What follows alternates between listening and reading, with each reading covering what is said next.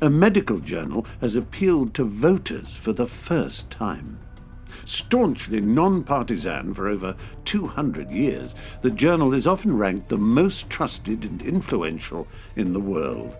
It describes the government's response as an astonishing failure, noting that the US death rate is double that of Canada and almost 50 times that of Japan, which has an elderly population. The statement is only the fourth to ever be signed by all the journal's editors, 34 leading experts. It reads, "Countries closer to China, such as Singapore and South Korea, began intensive testing early, along with contact tracing, and have had relatively small outbreaks. Many countries have outperformed the US by orders of magnitude. The US continues to be way behind the curve in testing. The useful metric is the number of tests performed per infected person, a rate that puts us below such places as Kazakhstan, Zimbabwe, and Ethiopia. US test results are often long delayed, rendering the results useless for disease control." You should not reimburse somebody for getting a test that it takes more than 48 hours to get the result back. That test is a complete waste. And so all these numbers about how much we test, the majority is just complete waste. You need to get it back as soon as possible so that somebody can change their behavior so they're not infecting other people. And in much of the country, people simply don't wear masks, largely because our leaders have stated outright that masks are political tools. Every time you see him, he's got a mask. He could be speaking 200 feet away from it. He shows up with the biggest mask I've ever seen. The United States came into this crisis with enormous advantages. We have a biomedical research system that is the envy of the world. We have enormous expertise in public health and basic biology. Yet our leaders have largely chosen to ignore and even denigrate experts. Tony Fauci, he's a nice guy. He said, "This is not a threat, this is not a problem, don't worry about this, no one's a problem." It's the craziest thing. But he's a nice guy, so I keep him around, right? We'll keep him around. Instead of relying on expertise, the administration has turned to uninformed opinion leaders and charlatans who obscure the truth and facilitate the promulgation of outright lies. Almost everyone, 85%, who got the coronavirus in July was wearing a mask, and they were infected anyway. So clearly this doesn't work the way they tell us it works. You know, they keep saying nobody wears masks, wear the masks. Although then they come out with things today, did you see CDC? That 85% of the people wearing the mask catch it, okay? That is not true in any way. There is no study that suggests that at all. Let's be clear about the cost of not taking even simple measures.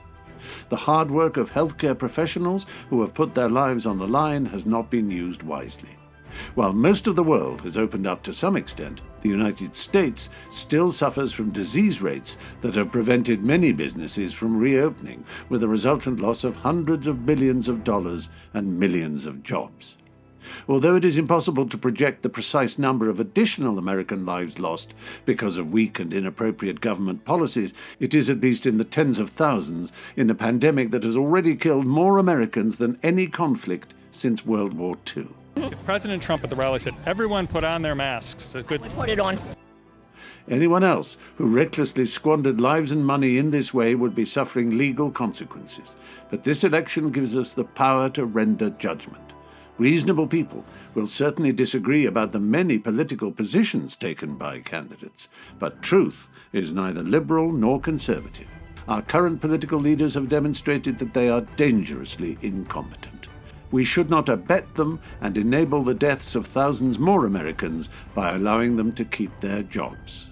Of course, most people don't read medical journals. You know about QAnon. Is there anything you can tell us that I don't know? JFK Jr. is still alive. What? This guy is always behind Trump at the rallies. It may seem like the election result is sealed, but that's precisely why it's not. If people think their votes will make no difference, they will make all the difference. In one of the states that determined the outcome of the 2016 election, the winning margin was just 2 votes per precinct. If you saw one person in serious trouble, you wouldn't hesitate.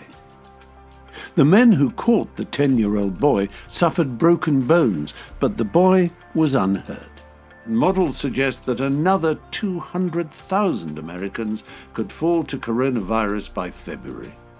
It's in every American's hands to help catch them.